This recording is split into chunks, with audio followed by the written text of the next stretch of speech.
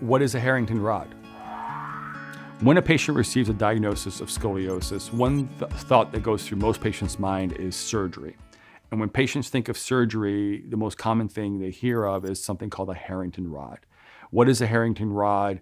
What's it used for, and how can it affect the body? Well, a Harrington Rod is a rod that's used in scoliosis surgery with hooks and screws that are attached directly to the spine, and the goal is something called spinal fusion. And the number one option or goal of spinal fusion is, number one, is to stop further progression. That's the number one reason why patients go through spinal surgery or Harrington Rod surgery, is to stop progression. However, over time, because of the improvements of surgical procedures and actually the invention of something called the pedicle screw, the spinal fusion and trying to stop further progression now can also help try to straighten the spine. So now they're actually trying to reduce the curve as well as stop progression. But the number one goal of spinal fusion is to stop further progression. That is the primary goal. When we look at something like this, spinal fusion, where they're putting rods and screws throughout the area of where you have the scoliosis, when is this typically recommended?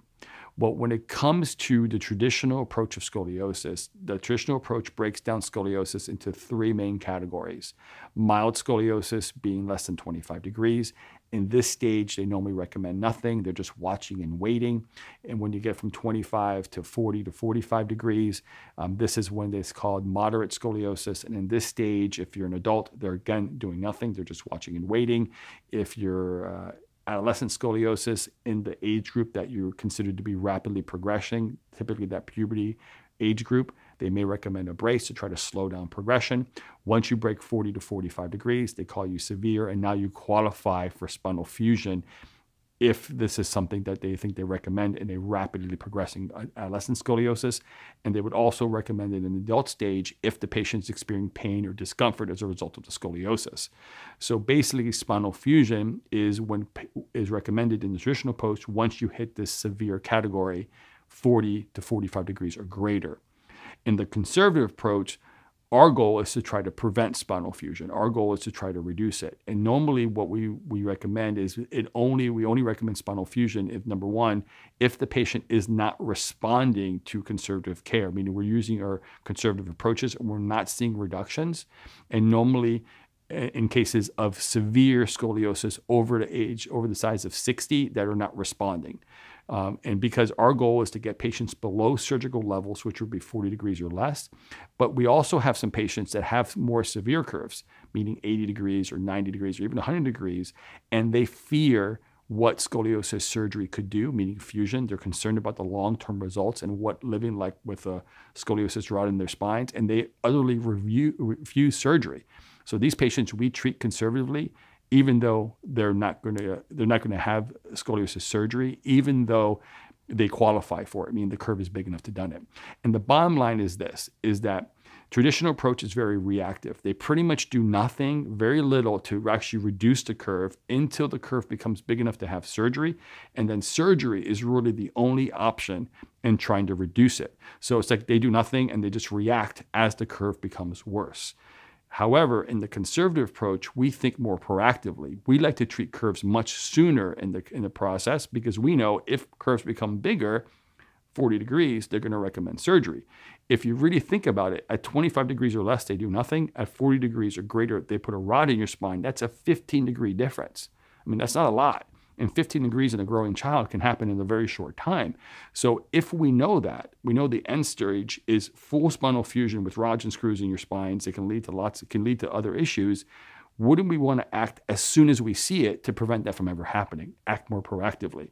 So the key difference in both those approaches is conservative approaches like mine, we act much sooner because we know the end stage consequences. We know if it becomes that size, what that means, meaning they're going to be recommended surgery. So we treat curves much sooner. The big question is if I have fusion, is my scoliosis cured? No, there is no cure for scoliosis. Even in spinal fusion, even in conservative care, there is no cure. We're just normally, in most cases, managing the scoliosis. Scoliosis is an uncurable condition, and there is no procedure at this point that cures it, because in most cases of scoliosis, we don't know what caused it. So therefore, we're just managing the curve size, and you're either managing it with therapy, rehabilitation, exercises, and corrective bracing, and those kinds of things, or you're managing it either with screws and rods and surgeries. But either case, you're managing the curve. You're not correcting what caused it, because we don't know what caused it.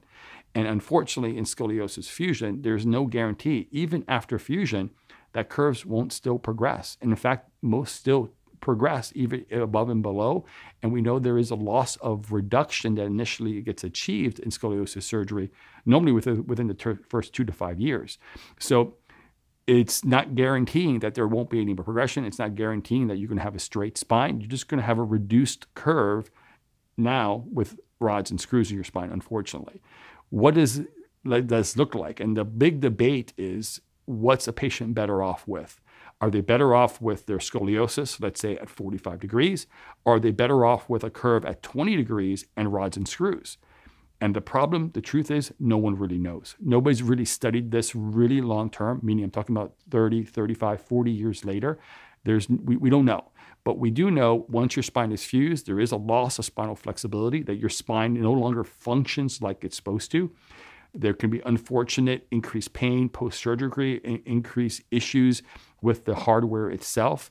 There can be a tremendous amount of fear with that patient, knowing that they have rods and screws in their spine, that something could happen. They can get into an injury or an accident that can cause the hardware in their spine to have an issue.